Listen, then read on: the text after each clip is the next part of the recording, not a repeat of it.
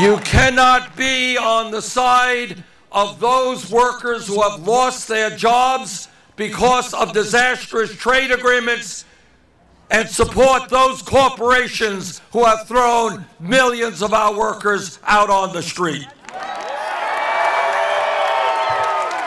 And the Democratic Party has to reach a fundamental conclusion.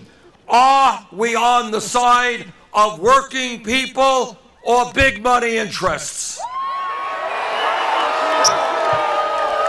Do we stand with the elderly, the children, the sick and the poor, or do we stand with Wall Street speculators and the drug companies and the insurance companies? Now, our job is not just to revitalize the Democratic Party, not only to open the doors to young people and working people. Our job is to revitalize American democracy.